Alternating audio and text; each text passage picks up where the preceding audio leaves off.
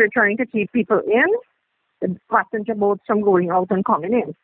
However, we will allow one cargo boat to go out each week for the 2 weeks to bring in supplies which we are getting from donors, different organizations, campers, and so should be coming in for our village. So we will allow one cargo boat to go out and the medical boat, of course, in case of emergency and so on.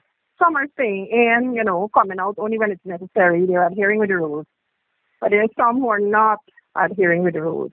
Some of them are saying there is no coronavirus. Those are the ones that we're trying to work on and trying to get them to understand that it is serious.